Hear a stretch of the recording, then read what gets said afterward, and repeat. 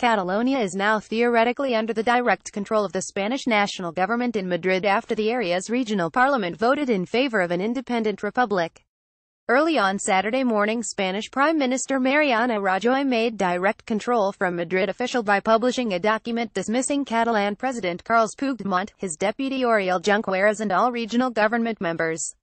The Madrid government has also removed Josep Lluís Trapero Álvarez as chief of Catalonia's autonomous Mossos police force, and Mr. Rajoy has announced the impending dissolution of the Catalan parliament and the closure of Catalan embassies abroad. Declaring that a snap Catalan regional election would be held on the 21st of December, Mr. Rajoy insisted we have enough means to restore legal normality in a pacific, moderate way. Whether peace really will be maintained, however, remains to be seen. Many now fear the possibility of clashes between the Mossos and police or army trying to enforce the control of Madrid, with some commentators even suggesting there may be a second Spanish civil war. Catalonia's push for autonomy in the 1930s was one of the causes of the 19,361,939 civil war which led to the dictator General Franco suppressing Catalan civil liberties and language, a repression that is bitterly remembered to this day, although Mr. Puigdemont and the 12 members of the Catalan cabinet will now no longer be paid and could be charged with usurping others' functions if they refused to obey Madrid. There was no immediate sign that they were willing to comply.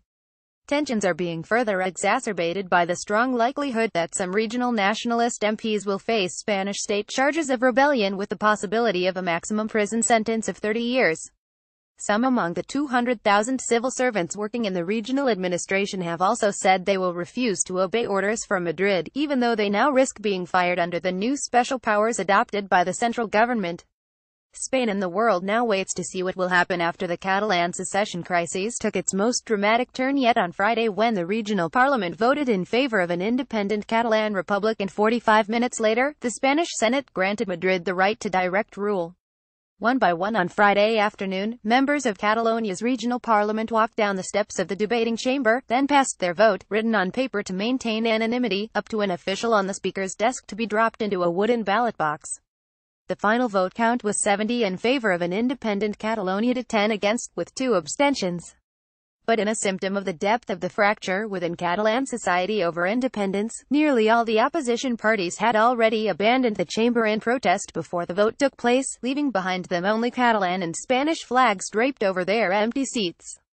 The outcome of the vote, nonetheless, was given a rapturous welcome by thousands of pro-independence supporters waiting in warm sunshine outside the parliament. Amongst them were dozens of mayors from towns and villages who had traveled specially to Barcelona, many with their ceremonial staff of office, to express their support for secession. When the vote was confirmed, many broke into spontaneous renditions of El Segadors, the Catalan national anthem, even as inside, nationalist MPs were doing the same. Later on Friday, the huge crowds surrounding the parliament slowly moved across to the Plaza Sant Jaume, where both the regional and Barcelona town governments are located.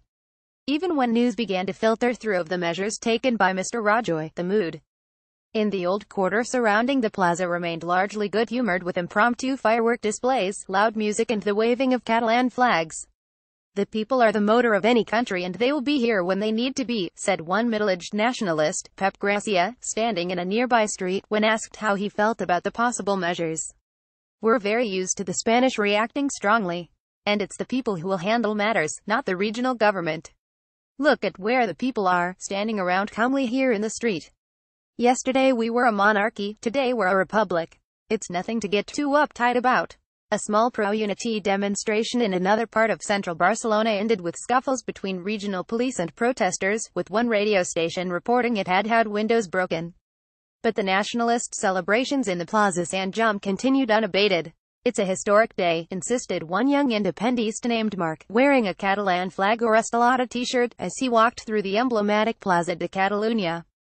"It's very important, because a lot of the population has been looking for a solution to our situation regarding Spain. We've tried to talk, looked for a negotiated, peaceful solution. Finally, we've got a majority in favor of independence from Spain, which we think is the only way forward." Catalonia, Spain. PM Rajoy asks Senate for powers to depose Catalan President Puigdemont. Meanwhile, just 45 minutes after Friday's pro-independence vote in Barcelona, in Madrid, the Senate voted in favor of giving the Spanish government unprecedented sweeping powers for direct rule in Catalonia. There is no alternative, Prime Minister Mariano Rajoy told the Senate. We are faced with a serious situation, which is very serious for many people. In Catalonia, the law has been ignored and disobeyed. This is the greatest ever case of disrespect to democracy, with the exception of the attempted coup d'état of 1981. Mr. Rajoy confirmed he would apply those measures already outlined in a speech he made last weekend. There has been no change, he argued, after which he received a standing ovation from the ruling Partido Popular senators. Prospects of the Declaration of Independence garnering any recognition from the international community are currently very slim, too, with European Council President Donald Tusk saying the EU would continue only to deal with the Spanish government. In London, Theresa May also made it clear the British government would not support the separatist movement.